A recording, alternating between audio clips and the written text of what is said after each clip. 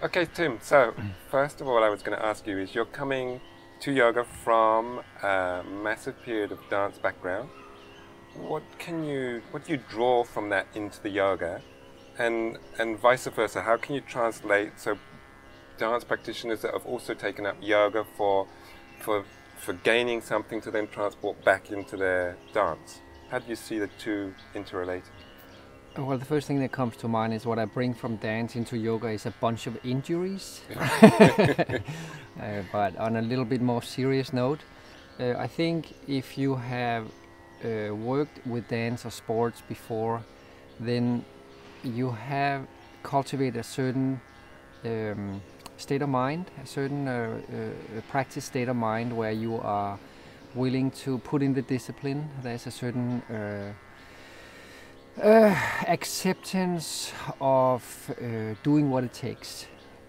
So first of all, that I would say with dance, obviously we work a lot with flexibility, Yeah.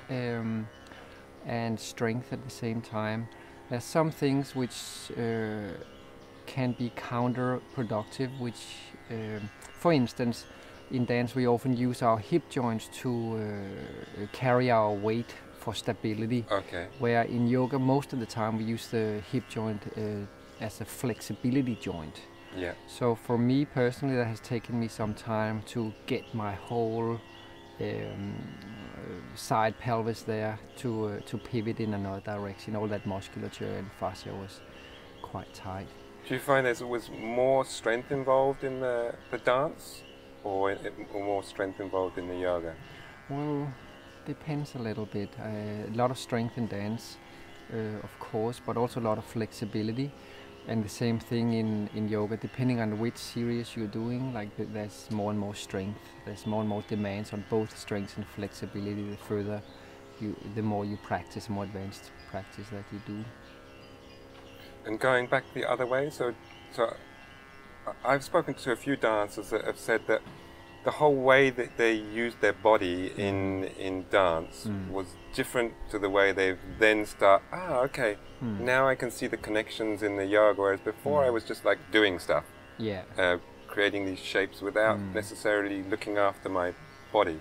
Yeah, I think when you work with dance, the ultimate thing that you're after is to express through form. Yeah. So it's very, very easy to get form-based. And if you have a traditional training as a dancer, you spend way more time than anyone enjoys in very tight clothes in front of a mirror. So that slowly impregnates you with trying to shape up. Yeah. Does that make sense? Yeah. And also dance traditionally is taught, especially classical ballet, which was not my forte. I was working in modern dance. And contemporary Dance, modern dance. It is taught very old school, so it's there's not a lot of modern pedagogics involved there. Yeah, yeah. If I should say it mildly. So you can get very harsh on yourself because you've been treated very harshly for a number of years. So a certain masochism tends to develop a little bit, that you have a view on yourself that you're never quite good enough. Yeah. And which is a good thing if you can just turn it over just one inch to the left.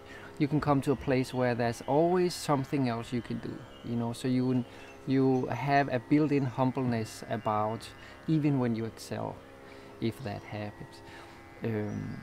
So that would be the positive side of that.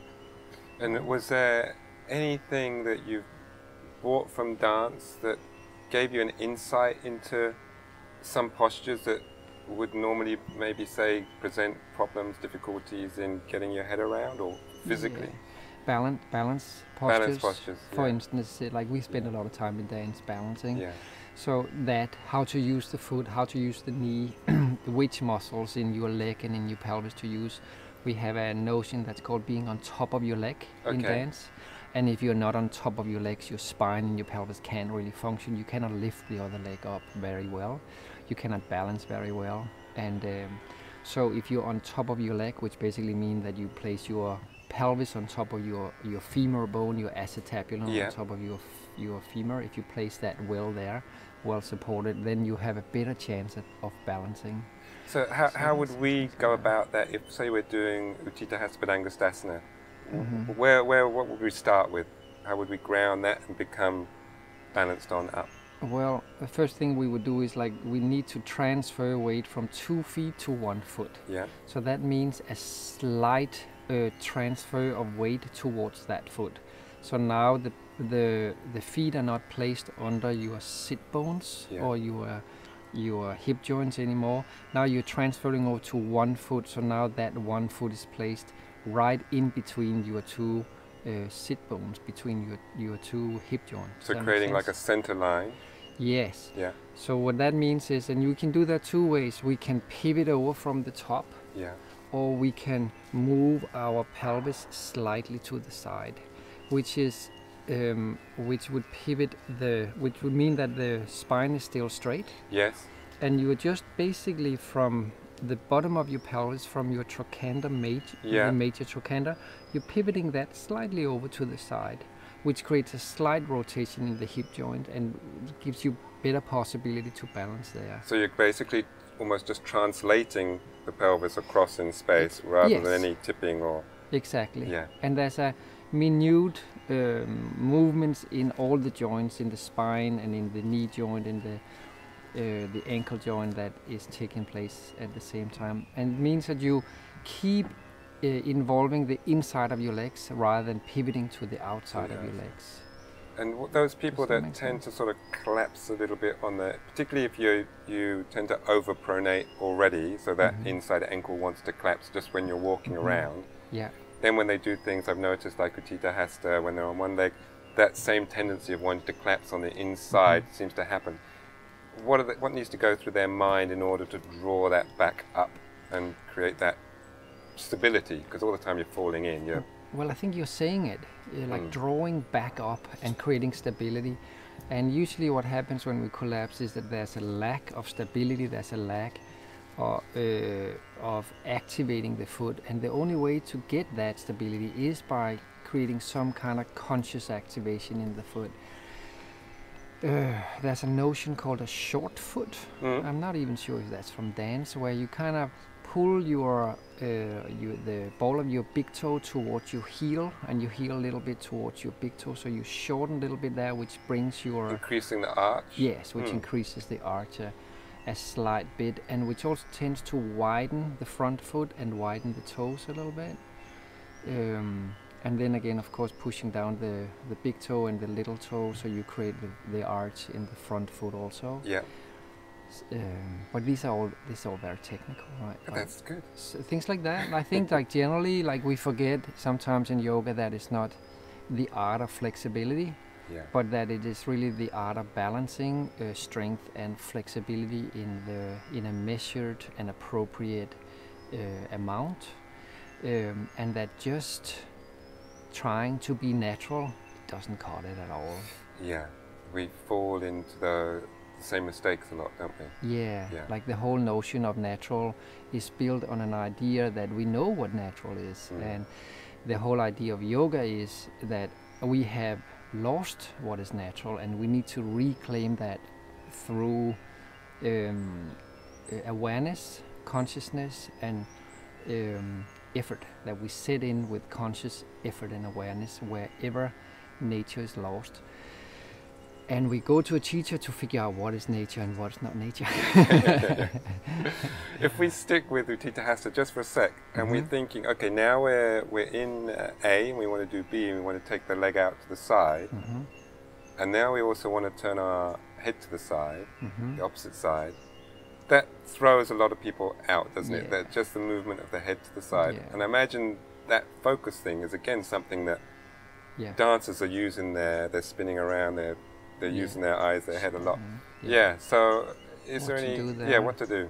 Well, first of all, it's the same movement we just talked about, with like slightly moving the pelvis, allowing the pelvis to move to the side rather than the shoulders, first of all.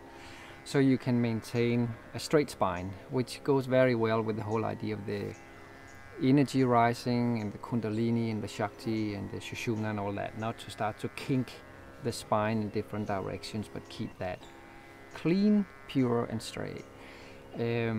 So when we start to move our leg out to the side, we of course have a whole other amount of weight that we need to counter with the hip. So there, one more time, by starting to move weight out there, we need to counter that with the hip moving traveling to the the other opposite side, direction, yeah. which sometimes means that we end up standing a little bit like that with the hip pointing that way, Yeah. and then the spine coming up straight of that. Does that make sense? Yeah.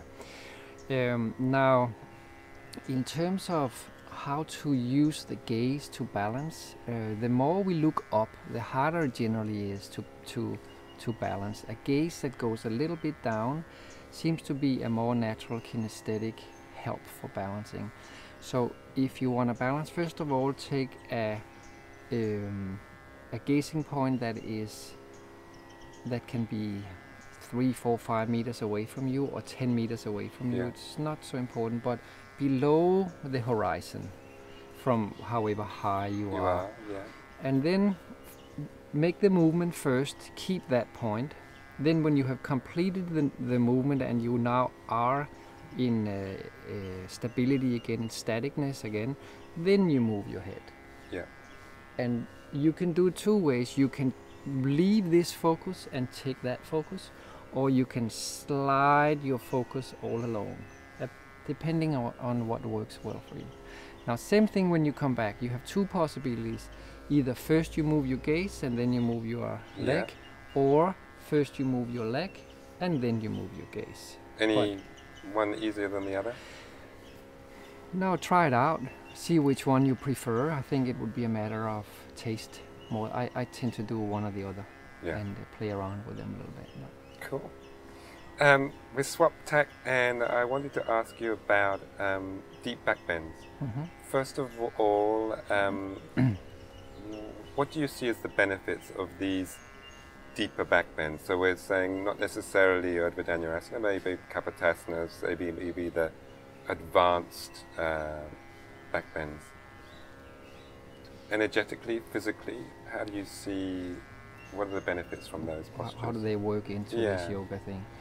Well, first of all, there's so many levels. I think they are absolutely significant. And if you go to Mysore these days, in the last 20 years, there has been put a lot of emphasis on back bending. Yeah.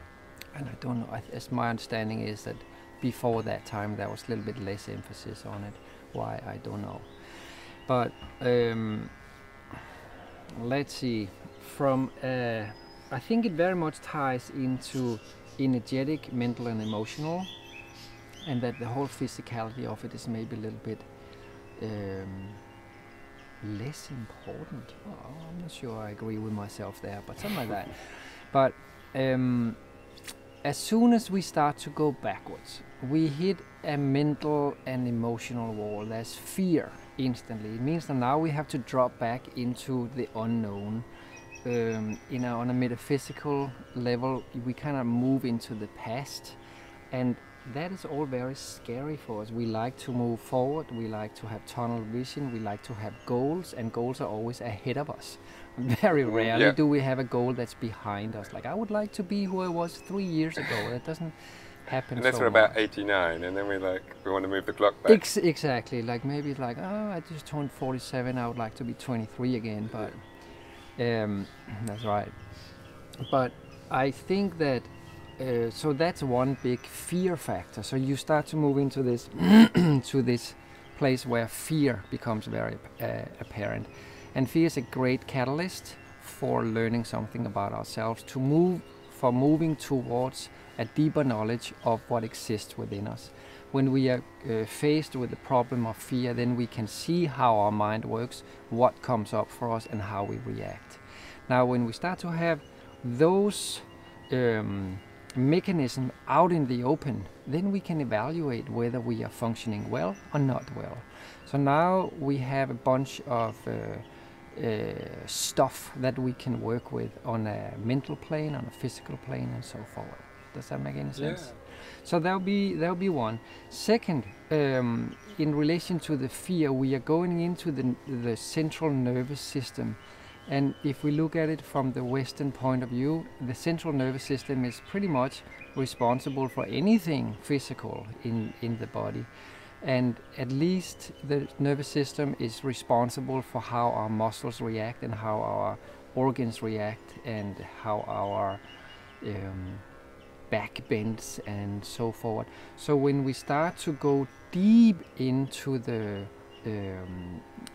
backbone, to the vertebral column, to the central nervous system, we have the possibility, again on a mental emotional plane, to see what comes up, and on a more energetic and maybe physical plane, we can start to clean out some of the responses that we are not really interested in. And my understanding is that is what is meant with Nadi Shodhana, with the Nadi means the energy channel, and Shodhana means purification, clean out. So what we're trying to do is like that channel that is, which is very often the Sushumna channel here in the middle of the spinal column, is often compared to the central nervous system. So if we want to do Nadi Shodhana on the Sushumna channel, then that is very close to cleaning out your central nervous system for inefficient nervous responses. So like a cleansing of that center channel. Exactly. Yeah, and I think that it's very. I feel that when I backbend, and. You were saying to me about an experience recently in Mysore with a deep backbend. Can you share that with us? Yes, I was in Mysore a month ago, and Sharat took me very deep into my backbend one day, and deeper than I have been before. And I felt that one of the places that I personally have some stuckness is in my pelvis, and I felt that it was like a deep sheet of fascia in my pelvis, along with my iliopsoas, started to stretch open really deeply for the first time. And at first it was a little scary, and without me realizing it, I was kind of like, like really jacked up in my whole nervous response because of that. And Sharat said to me, Tim, no, he doesn't call me Tim, he calls me Dim. Dim, relax. And I realized that I was all jacked up like that, and because I trust him, I completely relaxed. And then there was this amazing sensation that was just flowing in, and for a moment I moved into a little timeless space. Like, is that called samadhi? You know, who knows, right? Go with that. Some like, just like for a moment of, from fear to calm to pleasure to timeless to pleasure to realizing that whole process, and then coming out of it again. And whatever that is, that was very meaningful to me on many levels. I was just thinking there's one, like on a physical level, I think why backbending is significant. Backbending has great impact on the digestive system, the whole upper and middle and lower abdomen, which again has great influence on the whole reproductive abdomen. So if we can start to clean out a little bit in the digestive system there, then everything else functions much better in the whole body, and we are less likely to get physical disease. We're getting what we need. Yeah, we get some energizing in there, and we're less likely to get colon cancer and prostate cancer and problems with the reproductive organs. If we stick with these backbends, I know it's something that you spend quite a bit of time with the workshops that you do. Mm-hmm. What are your guidelines for safely accessing some of these deeper backbends? is there a process, a mental process you need to go through, or almost a checklist? Yeah. I had a herniated disc a couple of years ago. From pursuing backbending too strongly, too vehemently for a while, combined with a precondition and a couple of other things. But so I went through this whole process where I came to a place where I could not move. I literally couldn't move. And slowly I realized, to make this story short, I slowly realized that the only way that I could move was to engage very, very strong the musculature in my pelvis. Yeah. And I did that for a while, and then I realized, I was in Mysore at the time, and I couldn't move. It was really playing a lot of games with my mind, you know. So, and suddenly I realized that Guruji for years had been saying to me and other people around me in the yoga shala would be saying things like, "You take it your anus," meaning squeeze your anus. Yeah. And I was like, wait a minute, this is what I'm doing now. I'm squeezing my anus. I'm also squeezing other stuff. But this is when I take this engagement with this muscular activation, then I can move. Let me see if what Guruji says was only the anus instead of all this other stuff I'm activating, if that cuts it. So I started to narrow my muscular engagement down to only the anus, and found that worked just as well and maybe even better. And then I figured out that squeezing the anus is equal to the pelvic floor, about engaging the pelvic floor. And the more I looked into what the engagement of the pelvic floor meant physically, then I could move more and more, and I could start to move myself back in my practice and actually do something that slightly resembled the Ashtanga Yoga practice. Right. And the more I got into that, greatly aided by a close friend and a good colleague who both are serious practitioners of the Pilates technique, Joseph Pilates technique. Slowly I realized what they are talking about is very, very close to my understanding of Mula Bandha is, and what I read about Mula Bandha, and what Guruji used to say about Mula Bandha, which wasn't much, and what other influential teachers have told me about Mula Bandha. And suddenly I realized that the pelvic floor and the Mula Bandha and the way that they interact is what recreated the stability in that region for me. Where there was too much movement, is pretty much the condition of a herniated disc. It's moving too much. So I could create stability around that joint again, about my lumbar vertebra number 3 and 4, to do gentle back bends, to jump forward, to jump back, to forward bend, to twist, and so forward. And little by little, I was able to go back to a full practice. But as we spoke about before, as I mentioned before, it was very much about me taking a physical engagement, a conscious physical activation of effort. And I needed to do that for years, until I slowly now have come to a place where I can let it go again. I can start to work mobility into the area, which is what I'm trying to do at the moment.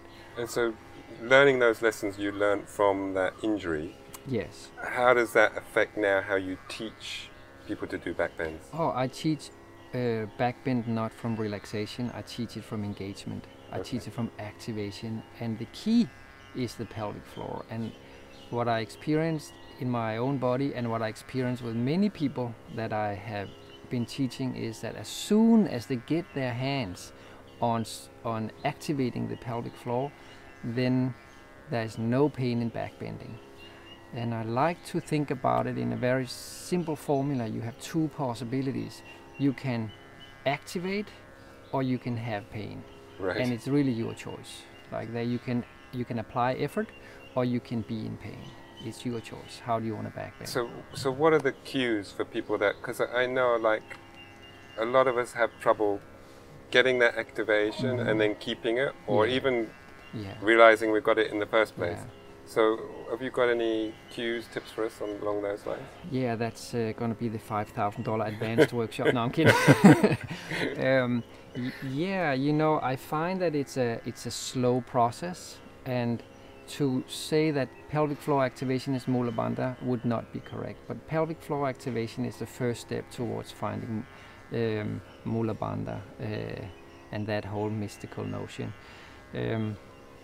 But learning to first localizing, let me just go one step back here, identifying what activating the pelvic floor is, localizing and being able to come back to it, and then being able to maintain it in all kind of movements when the mind has to be preoccupied with other stuff at the same time, still keeping that focus in your pelvic floor and taking that into a back bend or whatever you want to do.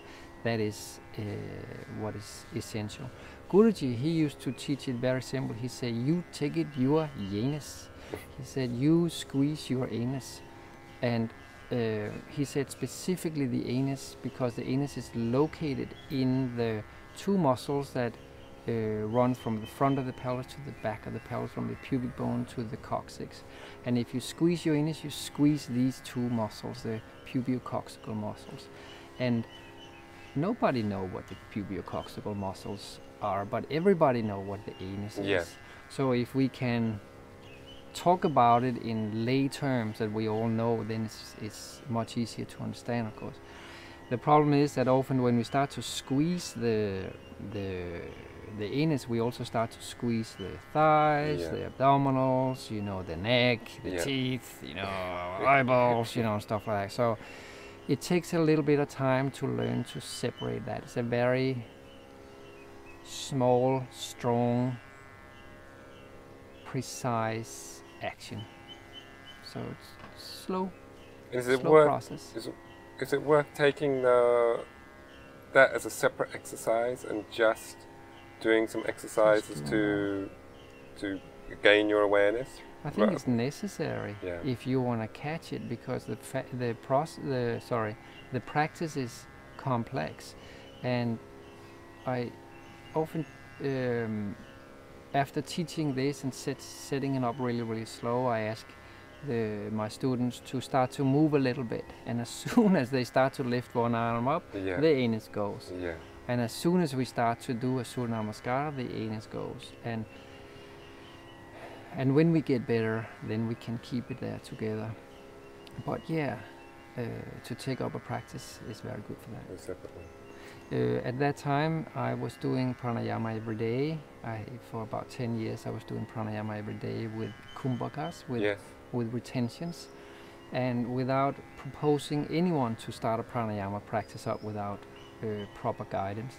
The kumbhakas, the retentions in pranayama, is probably the best way to learn about your pelvic floor, because when you are in trouble with retaining your breath, then the only go-to place, at least for me, that I had would be my pelvic floor.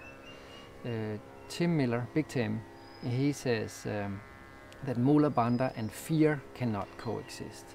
So when you are in the retaining moment and you start to really want to take a breath, really want to breathe out or breathe in, when the mind starts to go a little bit bananas and you start to go, the primal nervous system starts to have fear of death. Then that is the moment that you need some place to hang on to. And his experience there about Mula Bandha and fear not being able to coexist, I have the same experience. Same sensation. You gotta go there. So if we can stick with the same backbend theme for the moment, and a couple of questions on those lines. First of all, Dena Kingsberg. Where should we be putting? First of all, how do you teach it? With the knees and feet together, or knees and feet hip width, and with the feet pointed, or with them flexed? Well, first we'd learn the form. So first time we when someone is ready to get the next asana, and that is Dhanurasana, then the first thing is, get your feet up, hold on to your ankles, breathe 5 times. And then when we start to get a little bit more comfortable with that notion and lying there in this god-awful, helpless... it's like a hog-tied position. Yeah, it's a little bit, isn't it? It? Like it's like, what do they call it? The police has they call the knee lock or something that, right? So that's the one, yeah. It's the yogic version of the knee lock. So, so I think when we start to get a little bit more accustomed to it, then we move the knees closer together. Yeah. And the toes together and the heels together. So in that order, toes together, heels together, and knees together. Now, how together? That's a really good question, and I think it depends on what you're after. If you have a student that is a little bit on the side where discomfort is a major hurdle, then you ask them to do everything so they can start to work with discomfort. Now, if you have someone that is not troubled by discomfort, then you have a little bit more range to play there. And in my opinion, the knees doesn't need to touch. They more need to be in the distance, the same distance as your hip joint. So following a line from the hip all the way down. Pretty much, yeah. Maybe a little bit more together than that in Dhanurasana. Would you say it's more important to have the hips, knees and feet in line than one or the other? Yeah. Feet in, but then the knees out. Depends a little bit on the level of the practitioner and how tight the iliopsoas is for this student and some of the other muscles. In my opinion, it's more important to have the legs high than the chest high. Okay. And what I usually start out with is to ask for the lower ribs to be planted on the ground and the pubic bone pretty much to be planted on the ground, and then creating space in the abdomen between these two, and then lifting up the abdomen like in a hollow effect, Domi kind of effect. It's a Uddiyana Bandha effect. If you do this, if you do not do this, if you push your belly out, it is impossible to have the pelvic floor activated. So if you can lift up into a kind of Uddiyana Bandha, it's more likely that your pelvic floor will kick in. Yeah. And then lift the feet up as much as you can towards the ceiling, and lift the knees up as much as you can. So you can start to open the whole front here also, which you need in a second for Kapotasana. And how do you send that focus to the rear instead of the front with the... You push your ankles into your hands and you reach your toes up to the ceiling. So it's a very hard pose actually. And the feet, are they pointing to the ceiling, or are they pointed to the ceiling? Pointed to the ceiling. But I think when you catch your feet, when you catch your ankle, flex your feet, because then you can figure out exactly where to grab. Then so you're getting some balance. You get a really good handle there. So you're not catching your feet, you're catching your ankles. Yeah. So you have the possibility to move your feet. Yeah. Then when you have found that place and you catch right down there, then you point your feet. Then you point straight up and lift up. Yeah. Cool. There's some interesting connection between pointing the foot and the toes and the activation of the sole of the feet, which kind of tends to engage a little bit into the pelvic floor. There's a kind of like, I don't some even mystic know. Continuum there. Yeah, some secret nadi or something that is we'll go with that. into that. So, okay. Give it a try. You can feel it easily. So if we take a step from that and then we go into Parsva-Dhanurasana, some people find it much easier to roll one way than the other, or even impossible to roll one way when they... So, any ideas why that's happening, and have you been able to fix that in people? It's been a while since I learned that posture, and haven't... What I think is like the first thing that we asked to do is to inhale and lift up. So already there we start to have a curve, like a bow pose in the front body. So if we lie down pretty flat, then there's a lot of surface. It's really hard to pivot over. So trying to roll a log, isn't it? Yeah, or or a table, I would say, right? Yeah. So you want to try to lift your ends, both ends of your body up, so you have as little surface as possible. So you are lifting up to about your lower abdomen and your pubic bone. Now you are on a more round surface. Yeah. Then you can pivot over to the side more easy. And for me personally, it works better to initiate the rollover from my lower body, from my pelvis and my feet, than from my shoulders and my chest. Okay, so from the Does that lower make end. sense? Yeah. As a matter of fact, I think that's one thing I brought with me from dance very much. That is a principle that's called movement initiation, that we call movement initiation. Is like, and it basically means from where does the movement start? Taking into account, acknowledging that every movement is a chain reaction, is a series of events that unrolls. And if any movement has a particular source where it will start from, and if you do not have this source, then your projection will be inefficient and you will have to use more energy to complete the movement, or you won't be able to do the movement at all. So that I work with all the time. Every time I learn something new, and I constantly evaluate what is my initiation of this movement. And have you got that same sense of Uddiyana that you were using in Dhanurasana as you're lifting up to roll? See? Yeah, on a little bit lighter. You know, these Uddiyana Bandha and Mula Bandha is dynamic activities, right? Like on a muscular and on an energetic level. So I will use them more or less muscular, and I will tune more or less into them depending on what I do. But when I backbend, as I mentioned before, for years I've had to engage very, very, very strong, because if not, I was instantly in trouble between my third and fourth lumbar vertebra, which is now better.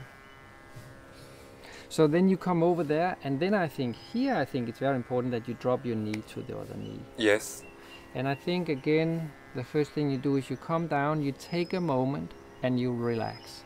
Because what I see most people do is they go into this new place and instantly they want to try to fully engage. And usually in 90% of the times it comes across to me as an over-engagement, so it becomes more of a lockdown. Yeah. And if we can just take maybe out of these 5 breaths, take the first inhale and exhale just to get comfy right there, just like ease, you know, then we can start to think and create and apply intelligent, discerning mind for a moment without doing much. And then from there, starting to decide where am I going to set in, which is again about movement initiation. Do I need to lift my head up as the first thing? Do I need, because it fell on the floor, do I need to readjust the way I'm holding my neck? Should I like relax that a little bit? Should I start to move my feet back? Should I drop my knee down? Should I relax my shoulders? Should I just for a moment think about my breath and try to get deep breathing back into this? That would be the very first step. But then say now you're like moving into the posture, then drop that top knee down. And what I find is on the first side, it gives me a possibility to stretch, give an extra stretch on that upper side of the pelvis on each side. Yes, because So let's see, we go left side, we go over here first. So first I can have the possibility to stretch the left inside of my ilium, of my whole pelvic bone there.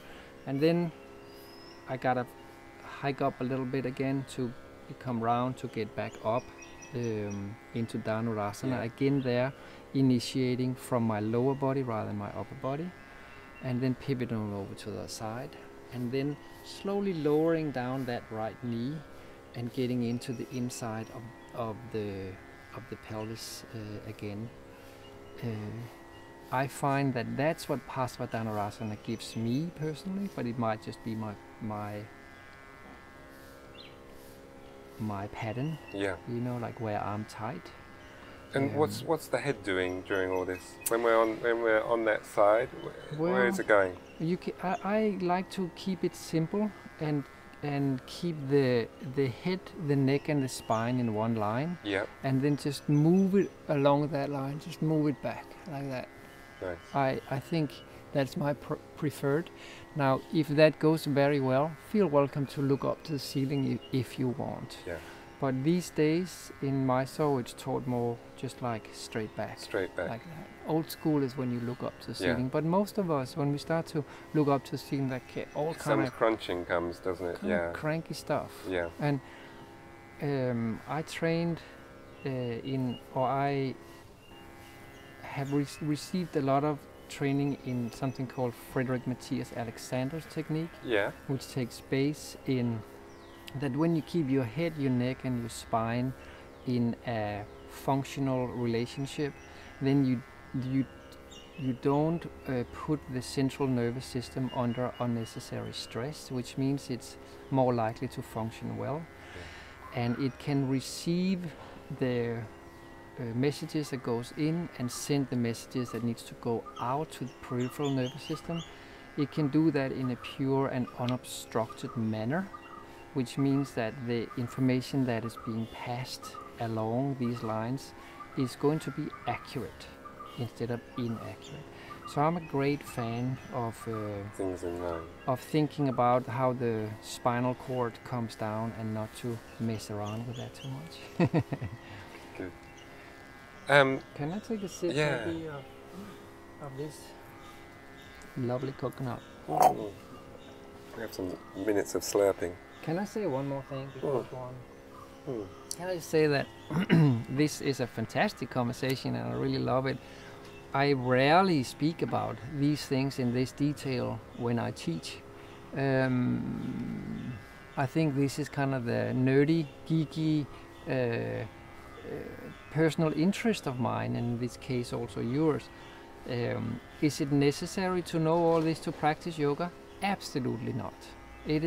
Yoga is simple, and if we start to practice, then after a while we start to experience something, and if we reflect on that experience, we have the possibility to find out how we want to pursue that. And that's all it takes. The experience, allowing ourselves open for the experience, and then reflecting on experience. That's all it takes.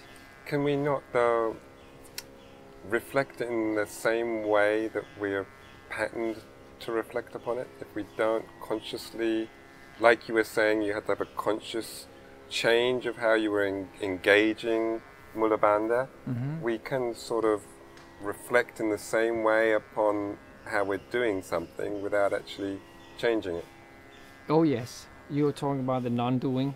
Well, that and just that, yes, we can have maybe too much detail and get swamped in the detail of, should we be thinking about this while we're doing in the posture?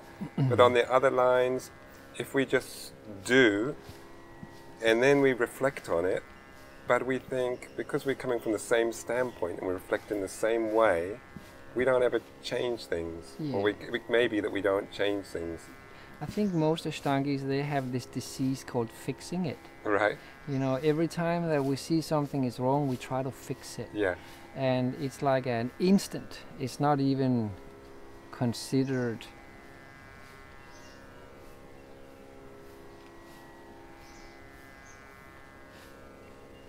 That could be a problem with that. Yeah. It is just like something's wrong, boom, fix. And I am a great fan of not fixing in that. Go in, take a moment of mindfulness, take a moment of just observing what it is before fixing it.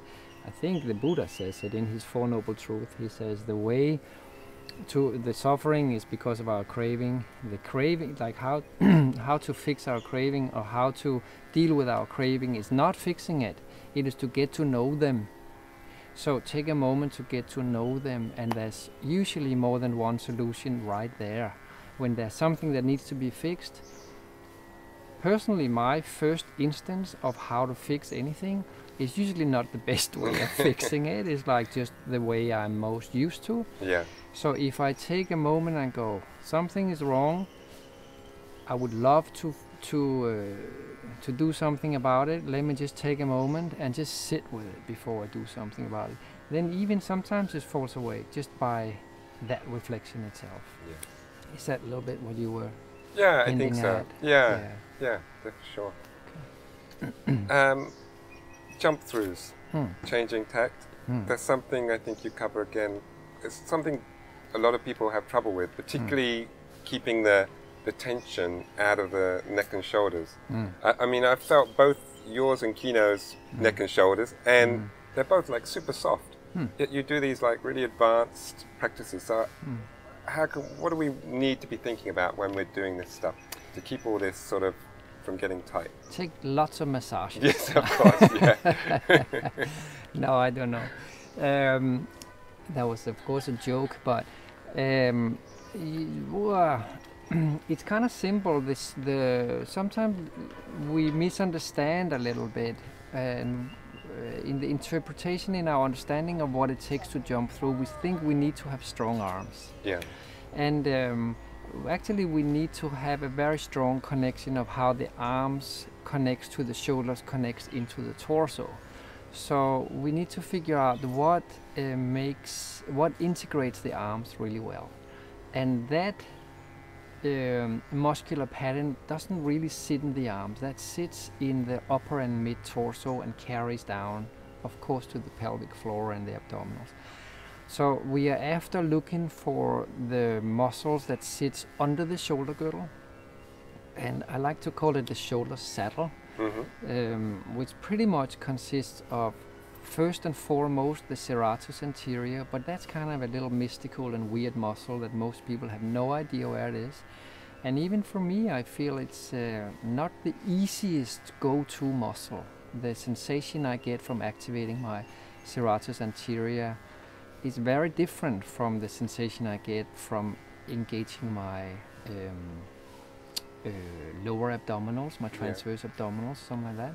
It's a little bit more kind of a foggy feel in general. That's me personal.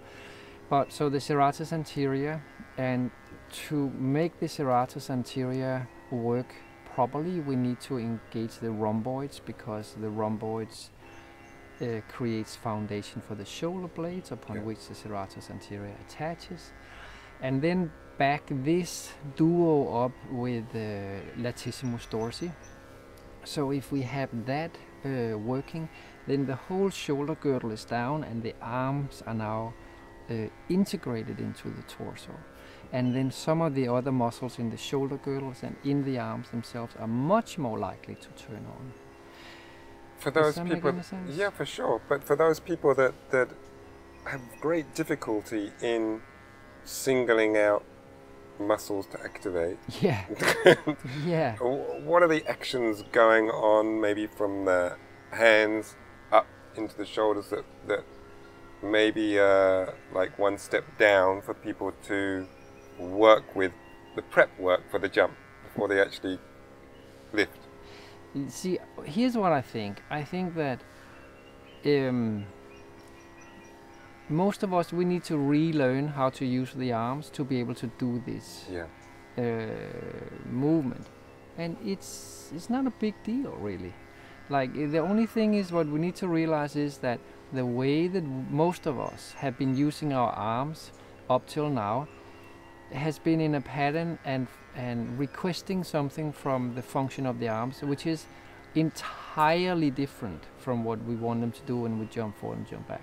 We've been asking to carry cappuccino cups, you know, and driving in a car and turning the TV on and stuff like that. And now suddenly we have to carry the weight of our whole body kind of upside down. And for that we need to install a new application, and that most of the times for many people we need some specialist to come in, some geek to come in and install that app kind of in the system. So taking a workshop on that for a couple of hours is going to do wonders most of the time. And what about the hips? Where are they aiming to go when we're thinking of, sometimes you see people jump through, it comes real low, and other times it's high and definitely more floaty. feel to it. Now, I'm not a great fan of the coming up to half handstand before going down. Yeah. And the main problem with it is that it's, for many people, possible to get up there, and it feels kind of fun and woo up there. A bit weightless. Yeah, but then from there and coming down and through is like a plonk. It's like, it's like throwing a big stone into the water kind of thing. So what I think is much more beneficial for 99% of everybody who want to learn to jump through is not to try to do that, but to jump the knees into the chest and then lower through, either lower down or lower through. Yeah. When we do that, then we have a better possibility that the whole front of the body has engaged appropriately, that the 4 abdominal sheaths are now involved, that the serratus anterior, that the latissimus dorsi is now involved. Where when we jump up in half handstand, we set most of us, because that is instinctively a reflex in the body, it lets the abdominals go, and it lets a lot of these muscles that we really, really need, it lets them go. Yeah. And then, like, to reapply them in this moment of going down, that's quite advanced. But when the knees go straight into the chest, then everything goes whoop in that time. And so how high would the hips be in that position? Not so high. Give it a try, you know, and the more advanced you go, the more you can move the up into a half handstand. Yeah. But maybe with a tighter tuck. You want to gather the body. You don't want to display the body, like what's it called, the opposite. You don't want to splay it out. Yeah. You don't want to splay the body out. That you want to go whoop into a small thing instead of a big thing, small body instead of a big body. Also in Mysore, Sharad is not being very sympathetic to the whole jump into half handstand and hold handstand. He's not into it at all. I think he's probably seen 200 variations of it that doesn't really work. I have, for sure. Yeah. Even in my yoga shala in Miami, I see a lot of that. And I also think it can create shoulder problems, like it can create the wrong kind of strength in the body, this kind of strength that makes you stiff and keeps you out of your shoulder joints, rather than the kind of strength that creates further movement potentially in your shoulder joints. It definitely seems to be, as you say, more difficult to control that weight on the way back down again, with a lot of the small muscles around the shoulder.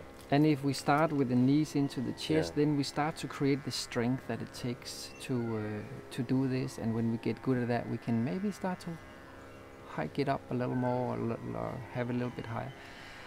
The whole floaty thing is, in my opinion, completely overrated. Yeah. You know, floaty happens when you find the right function. It's like foam follows function. Like to try to go for float, Sharad calls it show off. Yeah. You know, and I think there's a certain amount of, that's the part that mentally, emotionally, spiritually, that we want to kind of keep a little bit in check all the time. That kind of thing where we feel cool, that kind of thing where we feel we're special, that kind of thing where we start to say, yeah, check me out. You know, like when that is starting to go jump on. Through. Do the opposite, you know, do the opposite. That is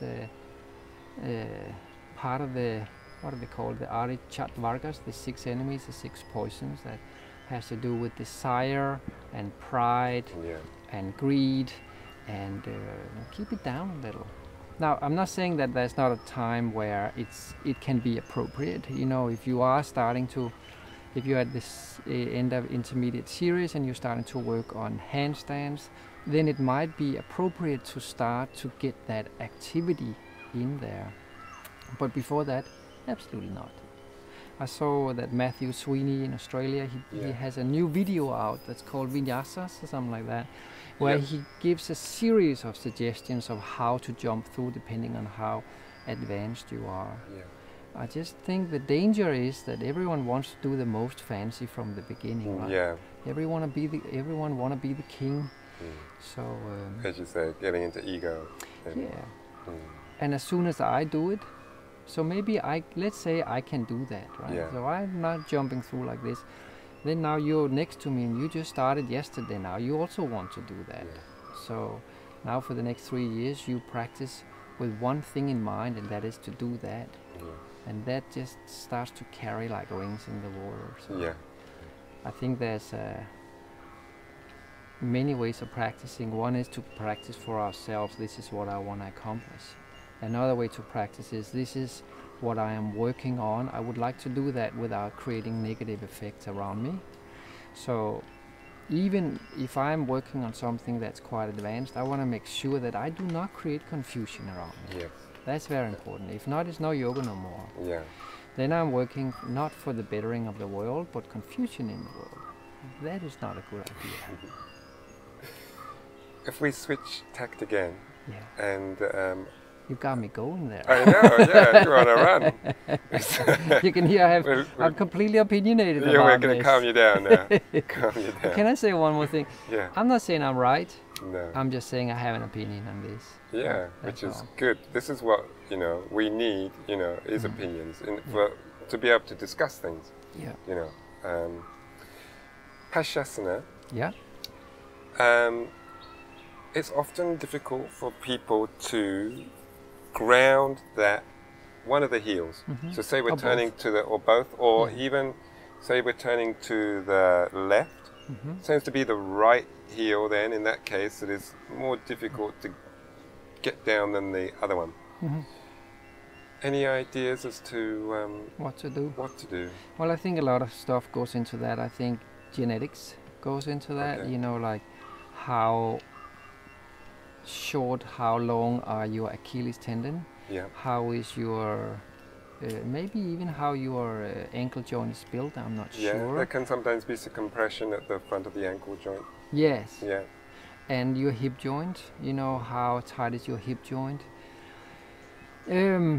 I know some of the most advanced practitioners, some of the foremost practitioners like David Swinson, he does not have his heels down. And I don't think it's because he's a bad asana practitioner that that's going on. So I used to have my heels down, then I had them up for a series of years, and now I'm starting to move them back down again. The reason my heels came up was because I was dealing with some injury and stuff like that. But I think so. First of all, I think there's that factor, and second, I think you do what you can. Like I tend to, when people have their heels off, I ask them to do it 2 times usually. For a while. First, to roll something up under the heels. Yes. And as much as they want, so they can get the grounding feeling of this. So they are in a we're in a less perchy and tense situation where we cannot move from our sympathetic nervous system into a parasympathetic nervous system.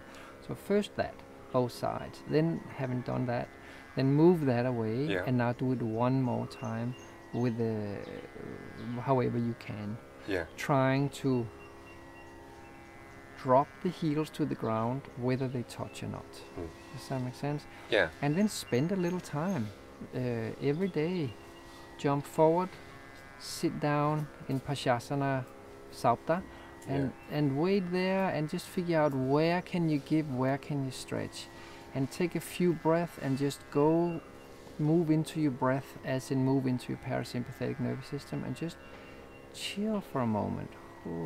Then start to reach over and start to get your back muscles stretching and whatever is in the way there. Sometimes I notice that, say, turning to the left, and the hips may move out to the right. And again, there can be some disparity there between the kind of. So you have sides. your left heel behind your buttocks type thing. Yeah. Do we try to control that movement sideways of the hips? I do that. Yeah. Is it wrong? I don't know. It creates more pressure on the knee joint because now we have a slight twist in the knee joint, a little bit more than when we're sitting in the middle, actually a little significant more there. Yeah. If you have knee problems, you might want to be careful with that move. If you do not have knee problems, it's probably fine to do that. No one has ever corrected me. Yeah. Is it a cheat? I don't know. If it is, then it's a very common one. Yeah. So I think the next thing we do after that, I think, is usually that we try to catch our hands. That I think is a big mistake. Yes. Yeah. I think the next, there's a series again of movement that needs to fall into place. And in my opinion, there's now 3 binds that needs to happen before we add the end. The first is that the shoulder to knee bind, then after the elbow to shin bind, and finally there's the hand to hand bind, hand to wrist bind. So, and I think that most people that I see is that has a problem with this, or even some people that doesn't have a problem, they just instantly try to reach for that instead of setting up very clearly the first bind with the shoulder to knee and working that whole back where you can really deeply get the twist to in. get through. I've watched Freeman do it, and he almost sits back and he reaches up like real high, doesn't he? And then on an exhale he folds forward. Yes. Is that the sort of thing you do? Do you find that useful, or how do you approach Sometimes. I wonder if he does that to demonstrate. Yes. Sometimes when we see our teachers do something in front of us, like we tend to make everything over explicit. Yes, to accentuate what he's doing, maybe. Yes, but I think by the end of the day, that's pretty much what after lengthening in that posture from all the way down in our hip joints and our groins to the whole back of our pelvis, up over our lower back, our upper back, up over our teres minor and all this here, and getting the whole deltoid and everything rotated around that way before we come around, and then finally giving a little bit of activation down here in the below your shoulder. And do you personally actively engage your obliques to help you twist around? How much of it is using your arm on the outside of your legs, and how much of it is actually engaging the rotational forces in your trunk to bring you around? About the obliques. Sometimes Kino asks me some questions like that sometimes in the middle of practice, and then sometimes I have no idea, and I go, she says, do you activate your obliques? I go, oh yeah, of course I do. But you know, something like that, right? But I would have to check it out next time. But Paschasana, especially on the right side, I'm a little tight with the right arm here. Is I need to pull on whatever I've got. So. You got to get yourself around there. Yeah. Cool. Left is a little easier.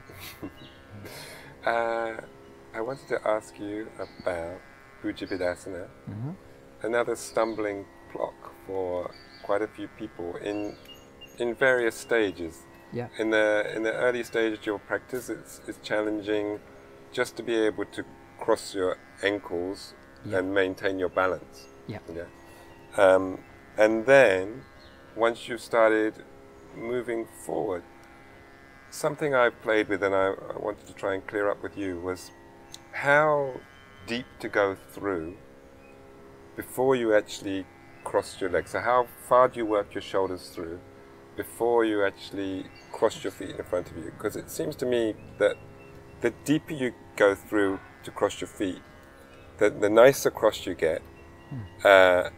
But then it seems to be harder. The folding forward seems harder. But then when you come out of it, it's easier to do the transition because your legs are much higher for Titibasana to jump back. Yeah. But consequently, the other arrives. When it's not quite as tight a bind, it's so much easier to fold forwards. I think that Bujabidasana works in such a way that we have it before Kurmasana, Supta Kurmasana. Yeah. So it's the same type of bind, but it's a little bit less. It's a little more forgiving. Yeah. So whereas for Kurmasana, Supta Kurmasana, it's absolutely imperative that you have your knees over your shoulders, because if not, you cannot bend them. They get stuck around the shoulder girdle. So I think that in Bujabidasana it's the same idea, just a little bit less of that. So I come around and I'm a little bit lower down. Yeah. And then I think one thing that helps very much is to squeeze the knees a little bit together while I move my shoulders apart. So there's a little bit of torque and tension between these two forces. Yeah. And then catching the feet, the first thing is to, if you can come down without putting the feet down first, of course, is to start to squeeze your heels towards your butt. And by doing that, you start to kind of squeeze your knee joint around your upper arm. Yeah. And by doing so, the pelvic floor and the lower abdominals and the middle and upper abdominals start to come into play, and the back starts rounding, and there's like a lifty rounding sensation that carries you down. Does that make any sense? Yeah, and your feet, are you pointing your feet backwards as well? So they start like that when you cross them, and then you point them back and before you come through? First you just pull the heels in. Yeah. And you can even go like this, and you pull the heels in, and when that, then the whole thing starts to go like this. You open your feet so they can get through. Yeah. And then you come through and you put your chin down or your head down, whatever you do, and you keep that activation. And one more time you make sure that your shoulders is not hanging out up here. Yeah. But that you have your shoulder saddle in place. You go as much as you can, and you push a little into the ground. And then you keep this whole thing lifted until it's time to go. And then you pivot your way back.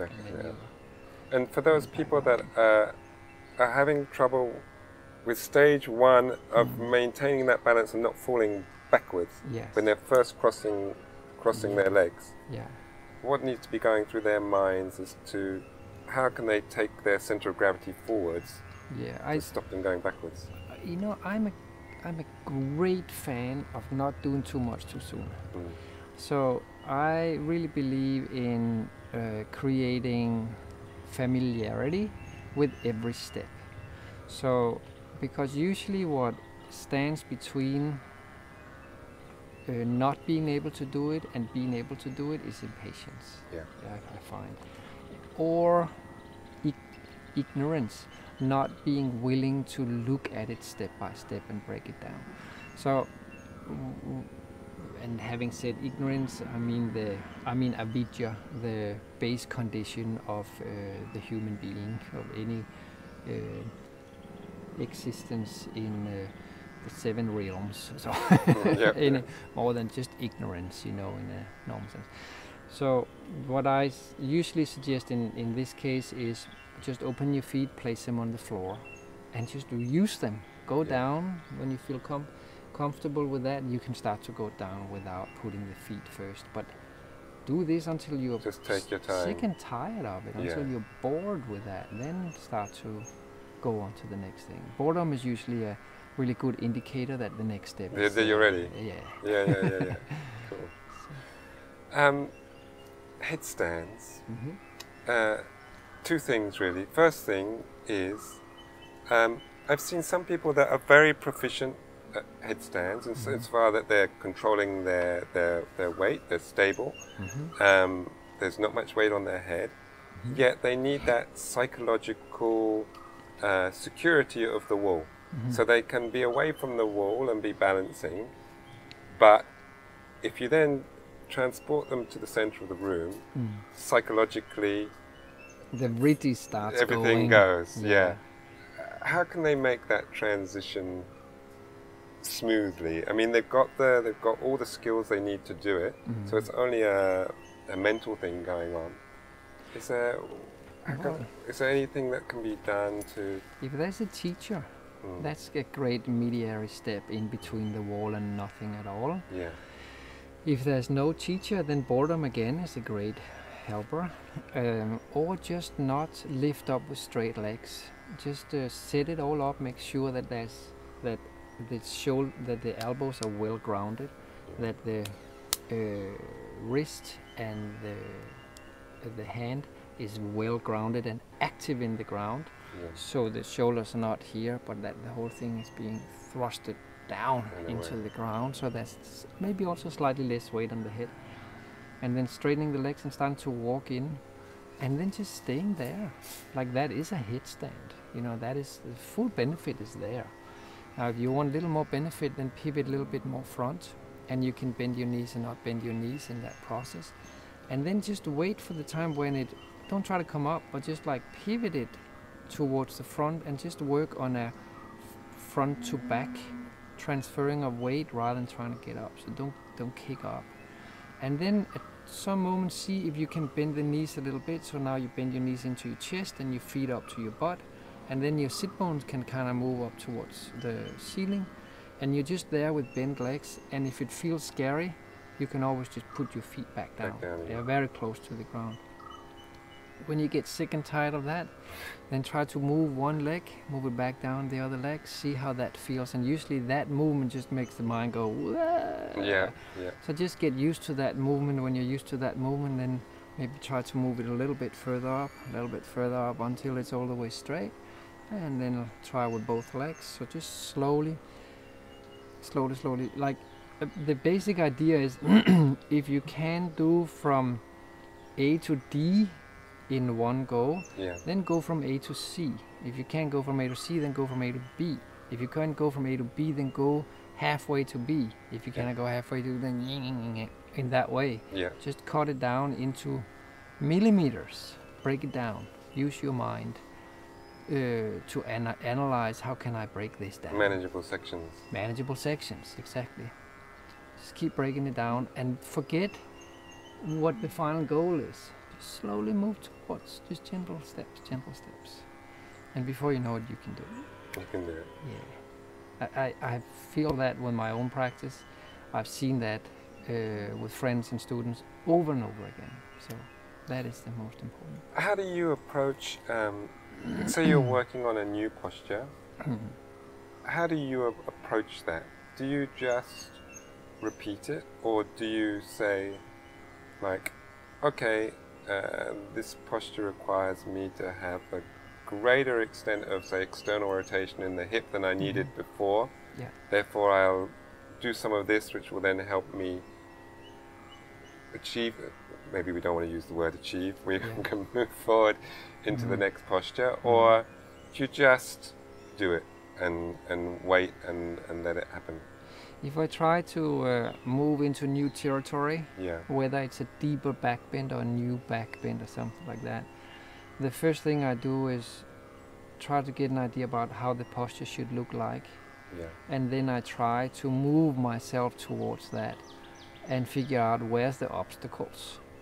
And then when I start to feel those tight spots and those uncomfortable spots and those painful spots, or that strength that seems to be lacking, I just try to get my head around that a little bit. Just like not trying it too hard, just figuring out what is it that I'm lacking here. What's in the way in terms of too little strength or too little stretch or whatever. What's in the way? And then I start to chip away at that a little bit more. And there's two ways to, for instance, gain more flexibility or strength for that sake. One is to start to do a couple of stretches before your practice. Another is to identify where in the practice these stretches exist already. And then focus on that when I get there. Because my new goal, my new desire is this new asana. So that means that I cannot do. So my main problem, my main obstacle, my main focus in my practice is right now to learn that. So then let me learn that in everything else I do before that. So if that is learning Hanumanasana, for instance, then and the hamstrings are a little bit too tight, then we have these wonderful Surya Namaskaras in the beginning that I can milk for hamstring stretches to the furthest extent. And all the way, like the standing posture is wonderful for the hamstring in general, right? If it's the front of my, in Hanumanasana, it's the front of my the leg that goes back. Psoas and a little bit of rectus femoris. The quad. what's it called? Yeah, rectus Quadriceps femoris. muscle. Yeah, the one thigh that crosses muscle. the hip. Yeah. Yeah. If it's some of those muscles there, then there might be some other postures that are effective for that. For instance, the whole beginning of intermediate series is wonderful to get some information out of that. So you'd work those a little stronger. Would you repeat anything? Would you stay a little longer? Reinvest focus into them, because if I now need, like when I learned those, let's say I have now done intermediate series for a while, and now I am learning Hanumanasana, which is towards the end of the third series, and so now maybe I can do, maybe my body is available on that level that I needed in the intermediate series. Now I need a little bit more. That means I need to reinvest back in and find some more stuff in there. I need to go back into that room and figure out what else is here that I can draw upon, so Hanumanasana is a little better for me. And the pose that you're working on, would you repeat that a number of times? How would you work with that posture? Absolutely. Stay longer time, mess around, ruminate inside the asana, figure out what it is, look at you that's right next to me when you do it, or the people, YouTube, buy a book, speak to your best friend who's a massage therapist, whatever. So find out as much as you can about it. Yeah, explore, get some information, get really confused, and then pull it all together in the end and let go of the confusion. That's where Mysore is wonderful, or in general having a teacher. If you have a teacher, you can ask, what am I supposed to do here? Yeah. The teacher might say it with a lot of words or with very few words. And that information, that is what you move towards. And you use whatever you can to get there, in my opinion. I want just one final thing. We wanted to approach this thing about many of the teachers advise the postures in slightly different ways. And it can be confusing maybe for the student to go to one teacher and they say do this, one teacher says that. And I know that you were aware that you've said, how about doing this and experimenting. Yeah. But is there's also like a central core, isn't there, of that draws it all together? Yeah. Let me see how this goes. I think in the Sankhya philosophy they say there's three kinds of truth. There's the truth for one man. That's like, I dream about a unicorn, therefore I say this is reality. Yeah. Then there's a truth for everybody, which is we all know what a bed is, for instance. We agree what a bed is. And then there's universal truth, which is kind of like a divine kind of truth. In terms of the yoga practice and how to approach yoga, I don't think there is such a thing as a divine method. There is a common method, and then there is method that I have personally experienced to work for me and the people I've been around. So, and I think for the new student it can be conflicting and confusing sometimes to understand the difference between what is yoga and what is the method towards yoga. Yeah. And usually, and in most cases, and of course there are deviations for this, but in most cases the teachers will try to teach yoga, and the teacher will try to move towards yoga with the best means possible to them. Now that will mean that me and someone else will teach slightly different, because we have different experiences, we have different pasts, we have different bodies. We've probably been told slightly different information from our teachers, even if we have the same teacher, even if we both come out of Guruji's embrace. We have heard him say slightly different things, we have picked up on slightly different things, even if he said the same thing. I don't think that's a problem, but it can be confusing for the student. An example could be I come in and work with backbend with you, and you say start from your head. Then I go in and I work backbend with someone else, and they say start from your hip. I'm very confused which one is correct. Both are correct. It's just, what does this teacher think that you need right now? Yeah. and the teacher will usually have a progression that of methodology that they will take the student through, and there's many ways to roam. And I imagine even as a teacher you may use different methodology for different students depending on what you see and where they need to place their focus. Absolutely. Yeah. Absolutely. Cool. Varieties there. Mm. Yeah. And you can see it in Guruji's senior students also. You can see the difference between Lino Mealy and Nancy Gilgoff and Eddie Stern, and Tim Miller, and Richard Freeman, and so forward. Yeah. Like they have found their own ways of teaching the method, and all of these people are very, very fond of Guruji, and all of them are working in the tradition of Pattabhi Joseph Guruji. All of them are very devoted to this man, but they have learned from him in different times and in different ways and with different capacities and with different interests. So you get slightly different things. But it also means that sometimes, and most of the time, the classic recommendation is to follow one teacher. Yeah. Now, it's not that I start yoga today and then I follow only one teacher. It's not possible. I need to practice with some different teachers for a while to figure out what works best for me.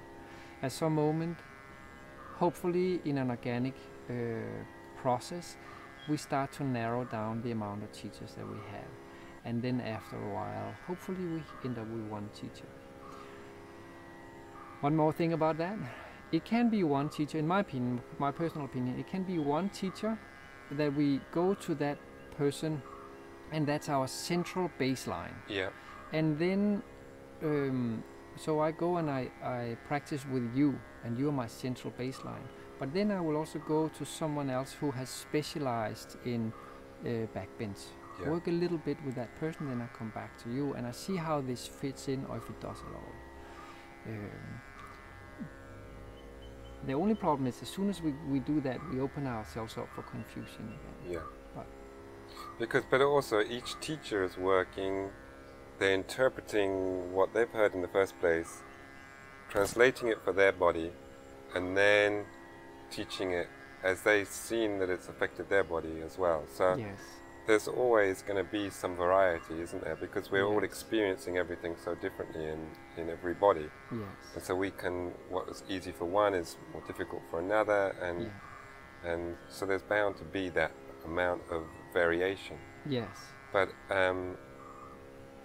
on that same point of variation, I know we talked about this a little bit earlier about maintaining that center core of the practice and not throwing in too many variations as far as different asanas, that sort of thing. Yeah, it's the same idea. Like we have this golden principle that we call Sthita, which is stability and steadiness. And we basically, the main obstacle, according to Patanjali, one of our main obstacles to yoga is that we do not have carry through. We do not have perseverance. We do not have endurance. We do not have stability of mind, steadiness of mind.